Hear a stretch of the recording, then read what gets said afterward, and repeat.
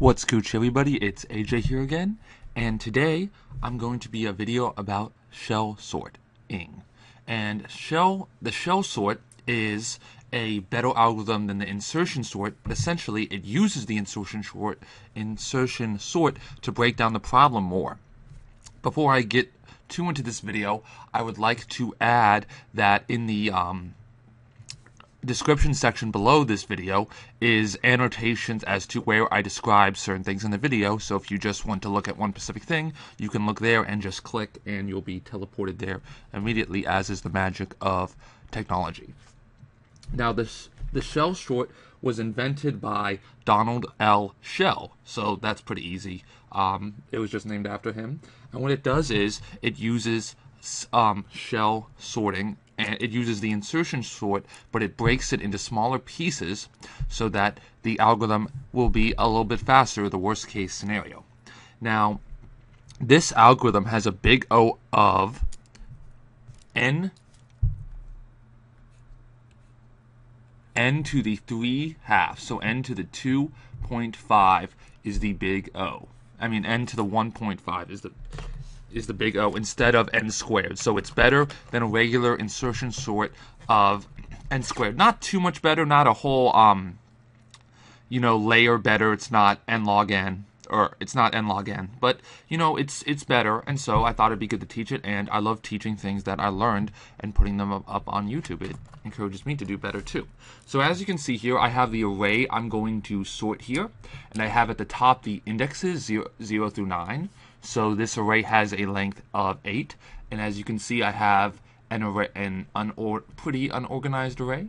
Not as unorganized as can be. The most unorganized array would be the reverse way. I would want it to be organized, but it's pretty unorganized, and I think you'll get how to do that.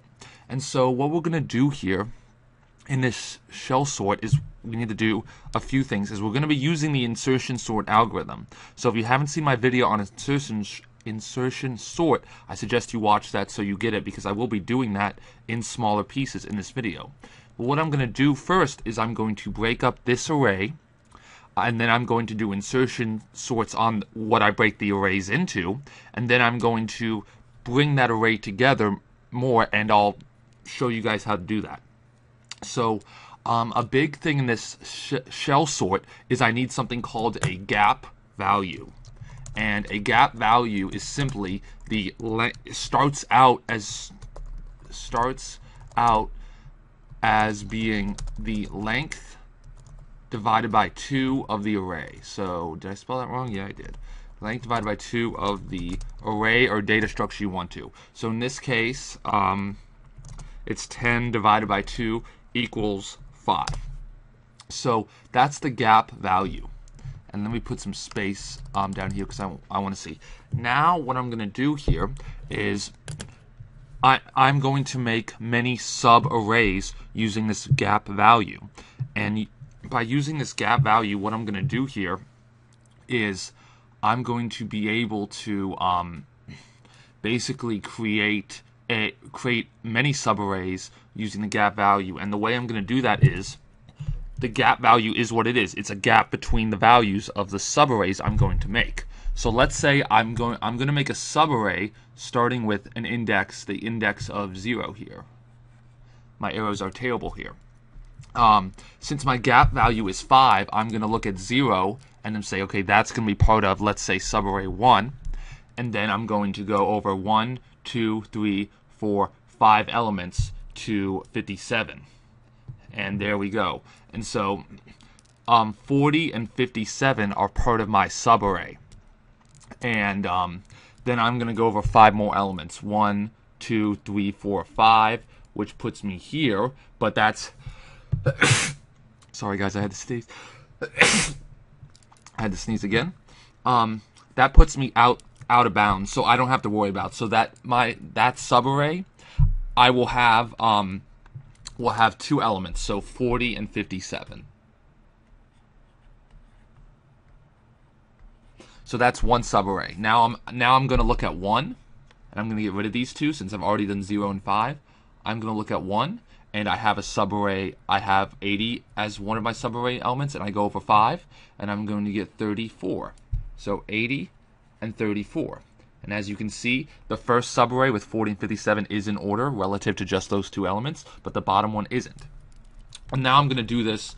I can do this. I hope you're getting the pattern. I can do this a few more times. I'll have to do it, I believe, 5 times. So then I've got 35, and then I've got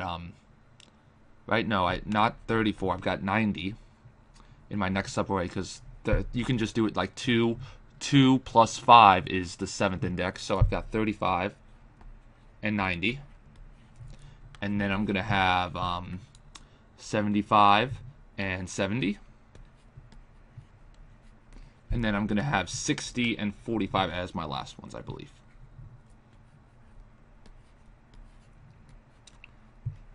I would like to note that it is possible my array has an even length, but if it has an odd length, one of these subarrays would have one more element than all the others. For instance, if I had an array of length 15, there would be a subarray with length 3, and all the others would have 2, and that's perfectly okay. So I just want to say that there's nothing wrong. The length of the subarrays won't ever differ from 1, because it would just be an even or odd case. Okay, so now I have all of these subarrays. Now what I'm going to do here is I'm going to do an insertion sort on the subarrays. So I only have to do an insertion sort on, in this case, 2 elements, or a lot less of the elements, or the elements divided by 2. So now what I'm going to do is I'm going to perform insertion sort on these subarrays, and then put them back in the same indexes of the subarrays that I started out with, that I picked out in the beginning. And what do I mean by that is that I'm just going to switch the order of where I found these, so if I need to. So for instance, 40 and 57 I found right here. So if those are in different order, or if one comes before the other, or they're out of order, I will switch them at those indices and not put them anywhere else. But in this case, 40 and 57 are not out of order, and doing an insertion sort will not change that. So 40 and 57, let me make sure I do this right. Yeah, so 57 will go here. But now, when I do an insertion sort on 80 and 34, I'll put in 80 to my subarray, and then I'll put in 34. So this will actually, using the insertion sort on this algorithm, we'll change it to 34 and 80. And so what I'm going to do here is I'm going to put 34 here instead, and instead of the 80, we're placing the 80, and then I'm going to have the 80 where the 34 is, because now as you can see, I'm trying to put these trying to get at least some order here, and breaking the problem down, which is pretty cool. So now that I've done that, my third array with 35 and 90 is in line, so I'm just going to put those back where they were. And now I've got 70 and 75. Those are not in order, so 70 is going to go here, and 75 is going to go here. Notice the order is not, we're not going to be done with our algorithm after this solution yet, but we're getting better. And 60 and 45 is out of line, so 45 is going to be swapped with 60 essentially. And there we go. So as you can see, relative to those positions, we have ordered all of these positions in just those 2. So now that we've done that, what we're going to do is that we have now completed that part. But what we need to do is now we need to decrease the gap length, so we can have a bigger subarray and then sort those. So what we're going to do is we're going to take that gap length that we had of 5, and we're going to divide it by 2 again. So 5 divided by 2, and that equals, well, we have to round down, so that equals 2. Or, yes, 2. And my computer automatically did it for me. That was pretty cool. So, like I said, so what we're going to do here is we're going to have subarrays. Let me erase all of these in the top right here. We're going to have subarrays of 40 and 35, 30.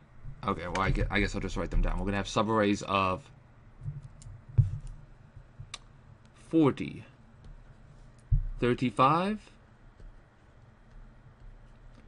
I'm left-handed. I don't know if you guys could tell by this. 45, 45, and then I've got 80, and now I've got 75. So now I've got half the elements in this, and then in the other subarray I'm going to have 34, 30, 70, 57. So I'm doing every other one because my gap is only 2, so it's just every other one.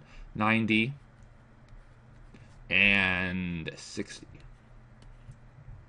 And okay, so now I'm going to prefer merge sort on these, and they're kind of partially sorted, which is kind of nice. So what I'm going to do, so what I notice here is that I need to do that. So what I'm going to notice here is I'm going to prefer insertion sort on those, and for this array I'm going to get 35, 40,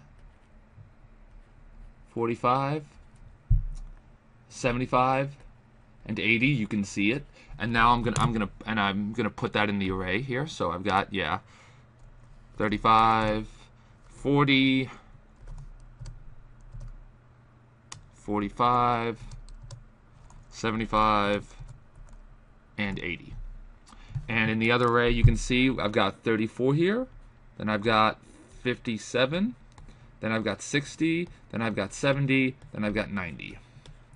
And with those, I've got 34, no, I do have 34. I've got 34, 57, 60, 70, 90, going back to their respective places, going back to the same indexes of where I found this subarray.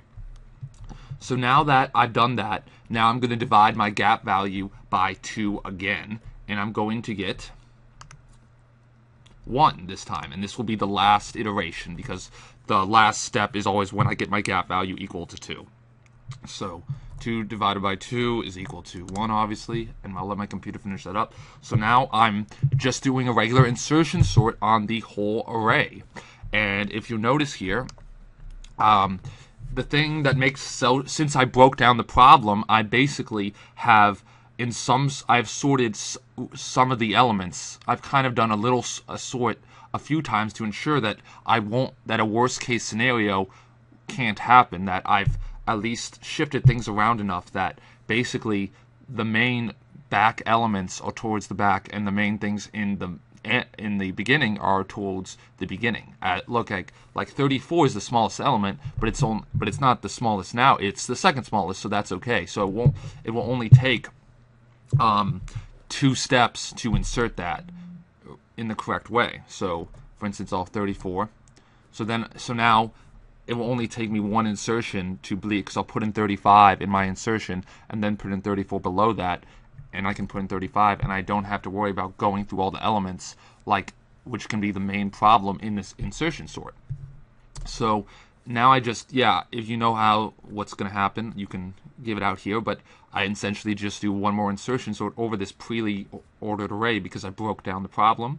So I'm going to have 40, I'm going to have 45, I'm going to have 57, right? I don't want to make sure I'm wrong here. 70, 75, oh, I messed up here. Yep, I did. 60 is where 70 was, and this is 70, and this is 75, and this is 80, and this is 90. So there you go. This kind of seems more complicated than insertion sort, but since you break down the problem and are able to order things in premature steps, its big O, or worst case scenario, is not n squared, it's n to the 1.5, which is nice, and that's what makes shell sort all nice and flamboyant and pretty cool. I thought it was a pretty cool algorithm, and I really liked it and want to work with it in the future. I hope you guys enjoyed this tutorial, guys, and have a great day, and never, ever, ever give up.